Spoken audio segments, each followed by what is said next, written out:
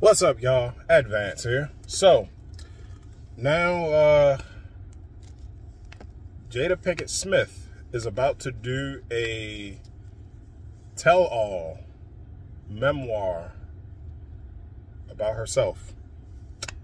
Namely, her marriage and her relationship with Tupac. Well, I'm sorry, her friendship with Tupac.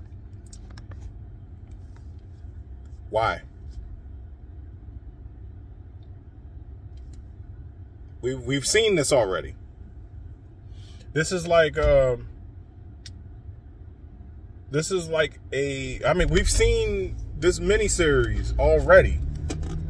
We just put all the episodes together.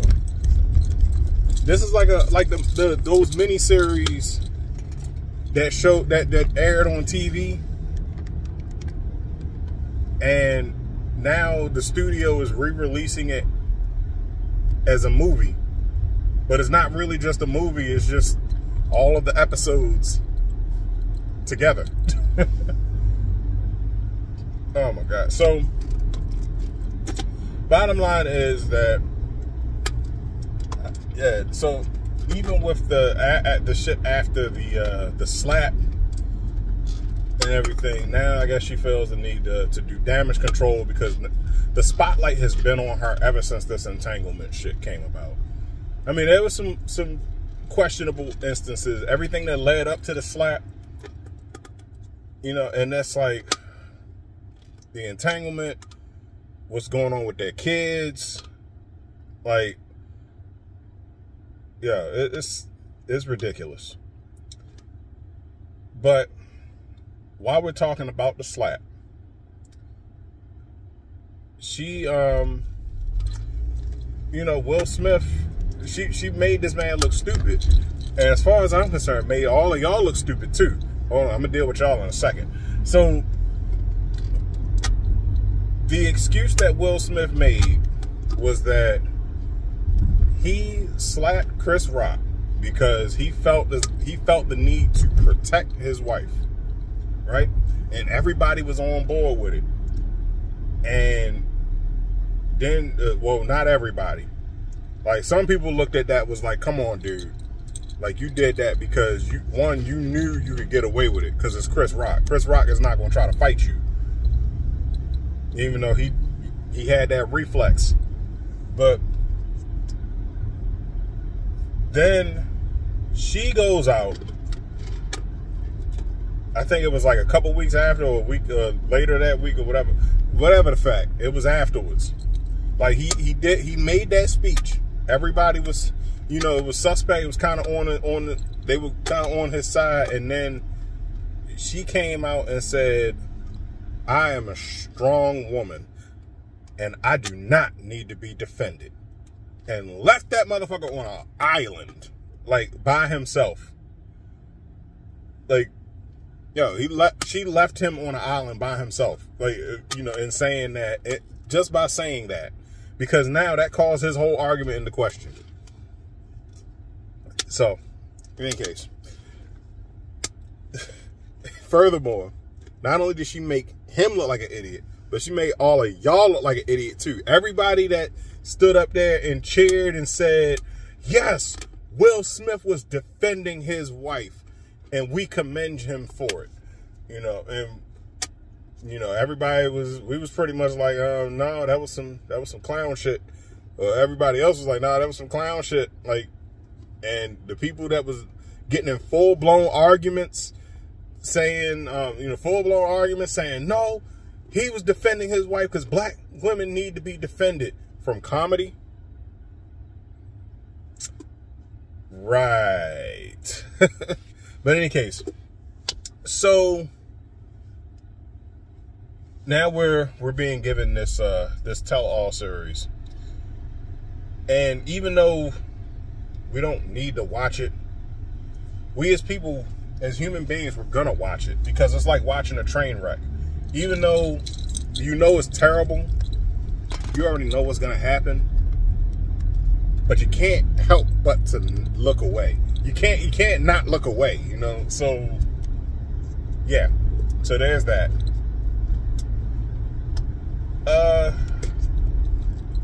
yeah, I'm as far as like my analysis on this whole thing,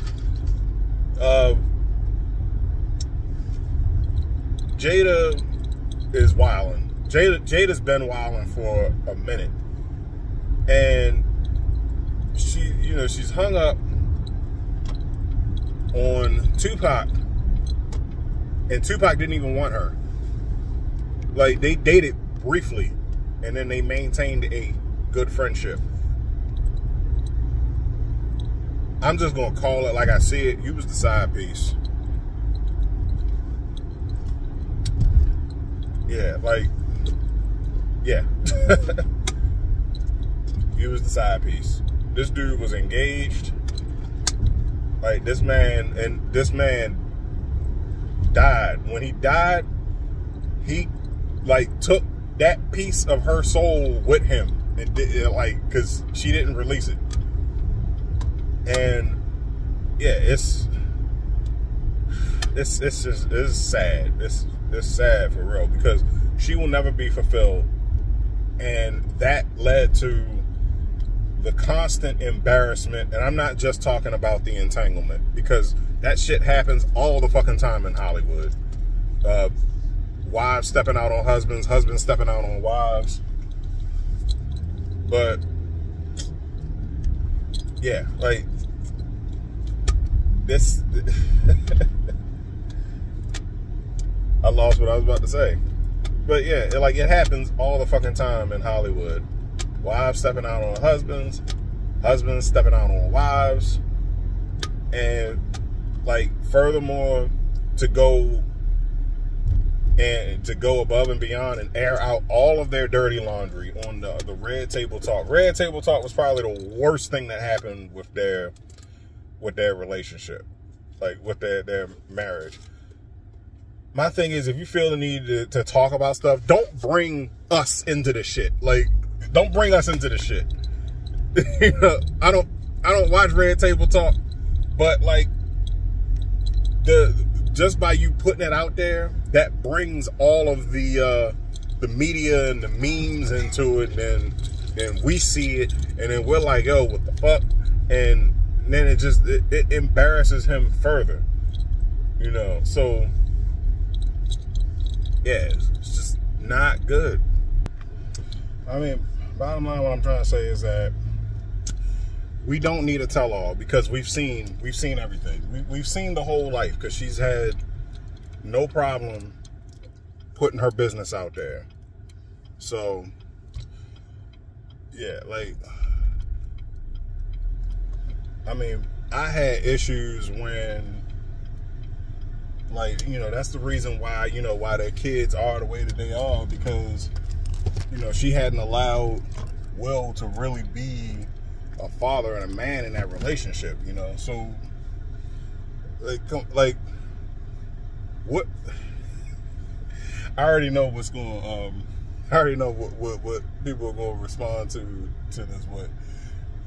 If, like, imagine going to your mother at 15 and saying, hey, Mom, I feel as though I should be emancipated. Man, you'll be emancipated into a coma. Like, oh my God. But yeah, like, nah, like, it's like not cool, yo, not cool at all. And so that was the case with Jaden. Like, Jaden felt comfortable enough to come to his mother and say, hey, Mom, I feel as though I should be able to live separately from y'all. Matter of fact, not only that, I'm not going to, I feel as though that I should emancipate myself from the family. I just want to be known as Jaden, not Jaden Smith. And it's like, names are very important, especially to men. It's been that way through, you know, throughout history. You know, like you want your name to live on. Like, you know, it's like when, like, a last name is very important to a man. Like, it's like our lineage, our legacy, you know. And for him to say, like, yeah, I want to not even change it, just take it away completely. That's fucked up. Then on top of that, you have Willow, who at 8 years old writes a letter to Tupac in heaven or on a desert island or whatever, and begging for him to come back home and make mommy happy. Like, yo, you should be saying that to your dad. You should be saying that to your dad. Like, no, like that's not cool at all. You know? Like, but what that tells me is that she talked about her relationship with Tupac with her daughter of 8 years old. Willow never met Tupac. She wasn't even alive to meet this nigga, you know? Like, and plus, on top of that, like, this nigga didn't want you. Like, yo, I have friends that if they passed away, that I would be like sad. I would be sad, distraught.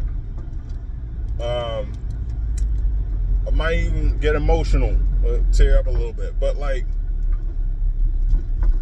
you can't, like, yo, it's not gonna get to the point where that's just gonna affect my relationship or my marriage.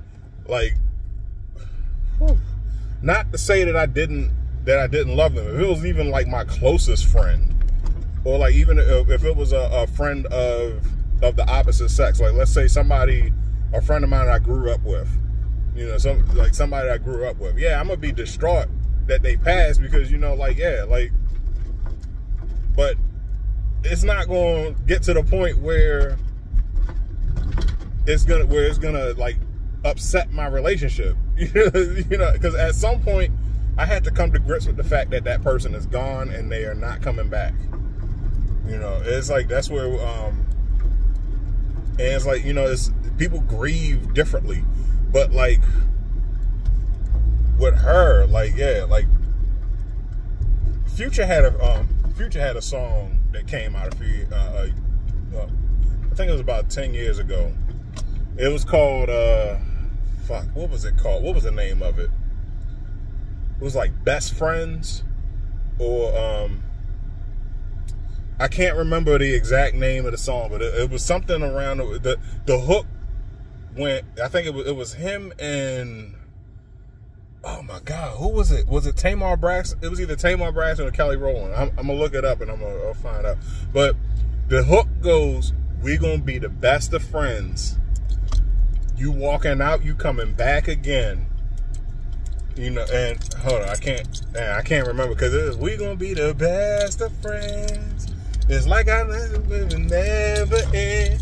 You walking out, you coming back again." And I think Future even said at the end of his verse, I can't remember how it went, but he was like, "I got your heart in my pocket." Yeah, so, you know, like, yo, Pac took that bitch heart. And he had it in her pocket, like, and he had it in her pocket when he died, yo. Like, and yeah, like, man, come on now. But yeah, like, I don't mean to laugh, but it's comical at this point, or you have to wonder if it's comedy at this point, because when we seen the shit with the entanglement, then going further back, the shit with Jaden, redefining masculinity, is like, when you think of Will Smith, you like Mike Lowry allowed that. Like, oh man, Hitch allowed that, you know. But I don't know. Then there was the alopecia shit. Yeah, Jada felt so. She felt so.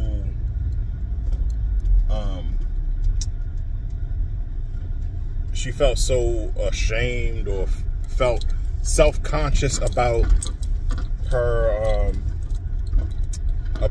hair loss. Look, let me tell you something. That ain't had nothing to do with no damn alopecia. She had, like, I saw the live where she explained it after the fact. She had a line, one line that was a little bit further up from her hairline that was messed up, and that caused her to shave her whole head. Like, listen, anytime a woman shaves her head, it's empowering, right? That means you take whatever the fuck comes along with that shit, because that's what you chose. Like, if I shave my beard and people call me babyface, I gotta take that, you know, like. But no, like she knew what that was all about. Furthermore, then her daughter shaved her head in solidarity. Somebody said Jada did that because she wanted to be closer to Tupac, and Tupac was bald. Look, I think that's a stretch. That's a bit of a stretch. Like, nah, like, that's a stretch. Women will shave their head if it's a new beginning, or if they feel as though that they are ready to, you know, that they want to strike out on something, or it's an empowerment move, you know. So that's basically saying, all right, hey, this is the new me, you know. Like, matter of fact, she did it and set it off. Remember, set it off where she had the braids, and then she cut her hair at the end. Well, she might have cut her hair because she was running from the law, but like, still, it was the whole symbolism thing was basically saying, like, new me, you know. So, but in any case, that's my thoughts on it. I don't think we don't need to tell our memoir. I've seen all the episodes. I've seen all the episodes of her life, and yeah, we don't need it. But in any case, those are just my thoughts. I'm out.